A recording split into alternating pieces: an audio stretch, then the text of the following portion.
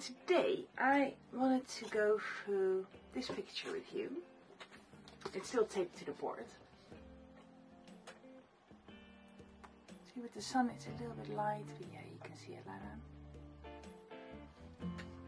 And the reason I made this picture, I put it away again, you can see it in a moment when we actually start painting it, but the reason I made this picture is to show how many different ways there are to actually portray, on this case a flower, but to portray something. There's so many different ways to make something, and sometimes your art doesn't have to be perfect to show what you actually want to convey and what you actually want, the story you want to tell. So for example, with a rose, if you just have a circle with some scribbles in it and like really lovely watercolor blotches and colors, your mind will see that and it makes that abstract, you know, portraying of a flower into something that it recognizes as a flower. So your mind is a really beautiful thing, and it can create something that is quite abstract into something concrete. Also, I think I'm going to talk a bit more about perfectionism when the video actually starts. And I think sometimes we let perfectionism hold us back.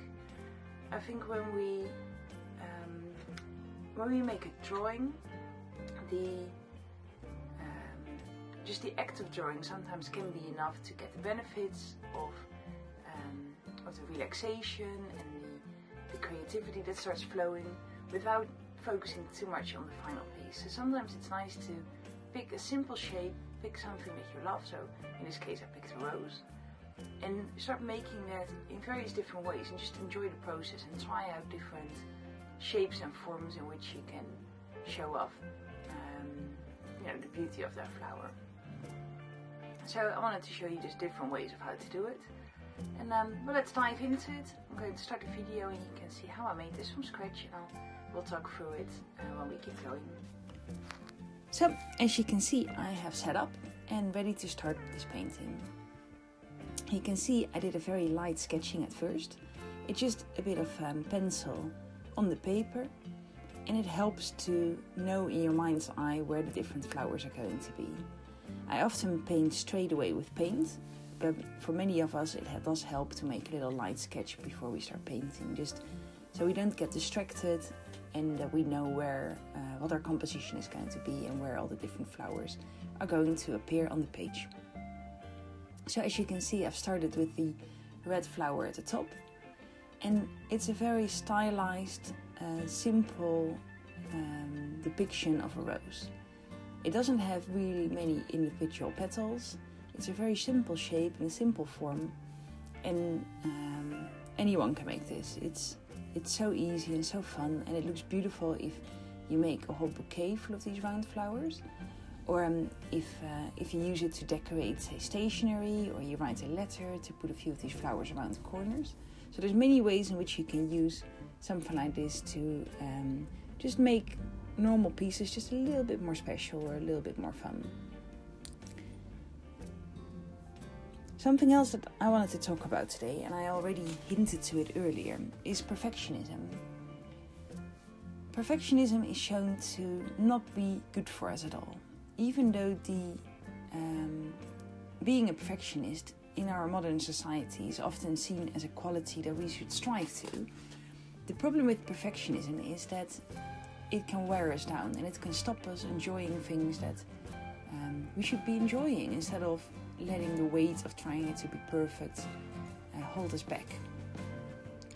Perfectionism is when you set yourself such high standards, and often unattainable standards, that it's so easy to fail them. It's almost unrealistic to actually match these standards. And if you don't actually hit the standards that you've set for yourself, you feel deflated, you feel maybe a little bit sad about it, or it gives you anxiety, or maybe it makes you feel really bad about yourself in other ways. And that feeling is actually not very helpful.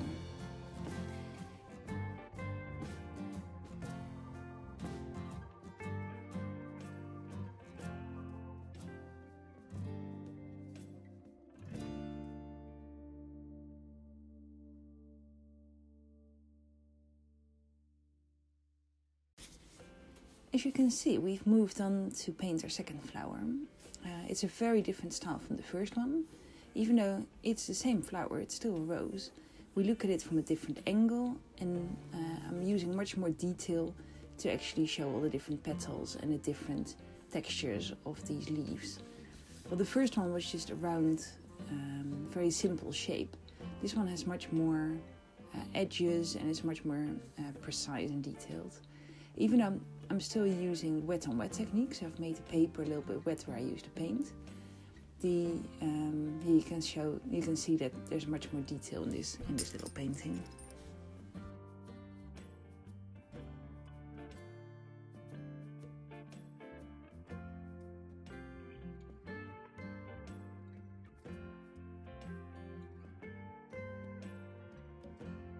When we make a painting like this, there's so many examples on, for example, Instagram and on other social medias, where people make the most beautiful, amazing flower paintings. And sometimes it's so easy to compare yourself to what others have made.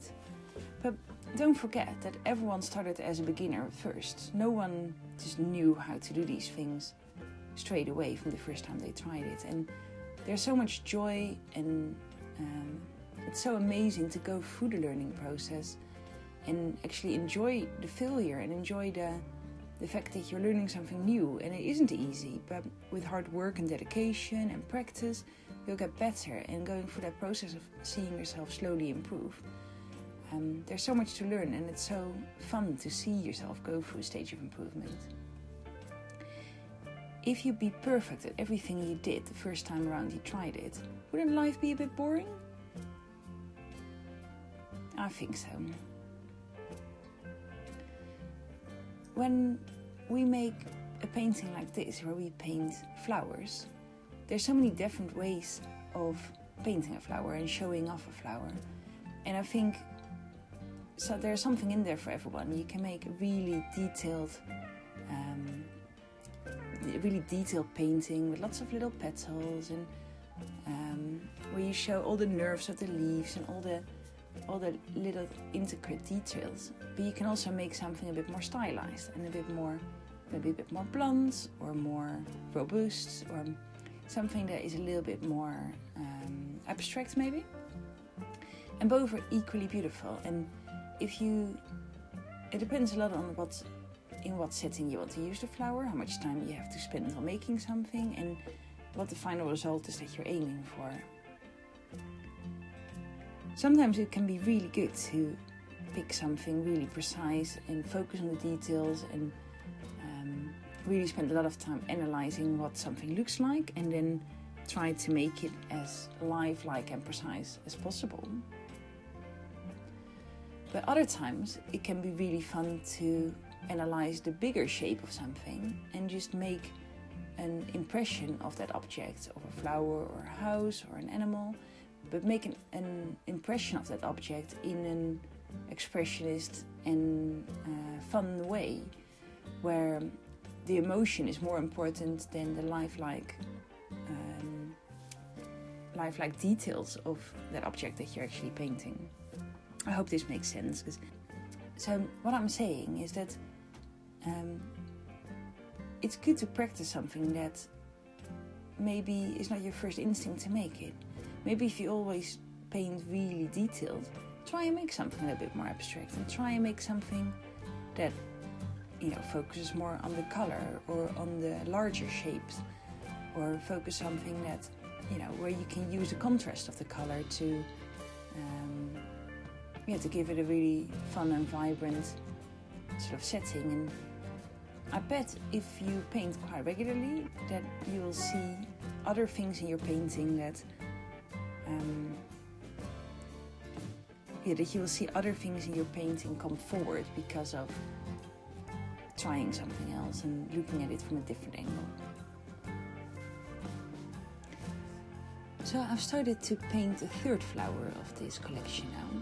And as you can see, this again is a very, very different style from the other two. It is much more stylized again, so maybe a little bit more similar to the first one than it is to the second one. And you can see the rose from above. So you can see all the individual leaves that fold into each other. And And I really love how the middle of a rose is really tight and has leaves really close together and really folded really neatly into each other. And then towards the outside they become a bit more loose and a bit wider, and that's the sort of effect that I try to create in this painting. It does help to make a little sketch here, which I did as well, just so you know where the different leaves are going to be. But you can also just start in the middle and start with a little circle and then start folding all these leaves around it and make it wider and wider the further you go out. So you can make it as detailed in the middle as you want, or keep it quite open as I've done. And I actually really like this. It's almost like a stem of a rose, and I think it looks really fun and really pretty, and it's very quick to do. And you can really use your watercolors to your advantage here. So you could even say put some darker colors in the middle and some lighter colors to the outside, or paint some leaves, some green leaves around it once you're done with the inside. And you can really play with it and make it a really fun and playful little painting.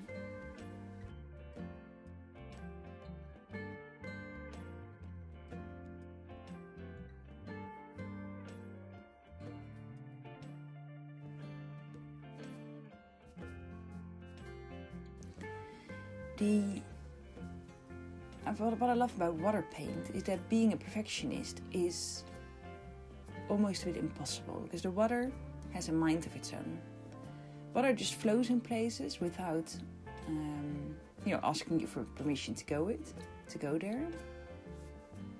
And it just flows in places and moves the painter. And sometimes it can be a bit unpredictable.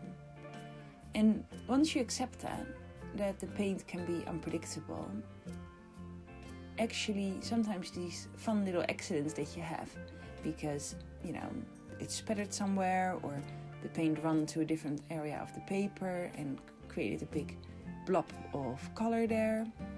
And once you accept the fact that the paint does that, it becomes so much more fun. And actually these shapes that it creates accidentally can sometimes be the most beautiful shapes in your painting, because it looks natural and not forced. For me, watercolor painting is almost an analogy with life, because you can't always control everything, and you can't always know what to expect, and you don't always know what the outcome is of things that you do. And for me, watercolor painting is just that. You don't always know what the outcome is of what you're making.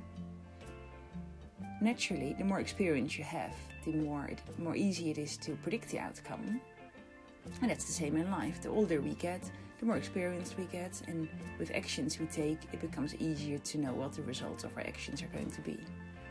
But still, there's always an element of unpredictability in this work, in watercolor, as well as in life. And I think because of that, it makes it such a perfect medium to do mindful painting with. I really love watercolor. I love how you can create these really soft, light areas of the paint where you blend it with lots of water. And I love how you can make it more opaque by layering it up. Sometimes you can see the layer underneath shine through. And there's so many different effects that you can create that way, and I absolutely love them. I'm really curious to hear what your approach to painting is, and if you prefer something a little bit more abstract or something a little bit more detailed, and what is your favorite and what do you prefer making?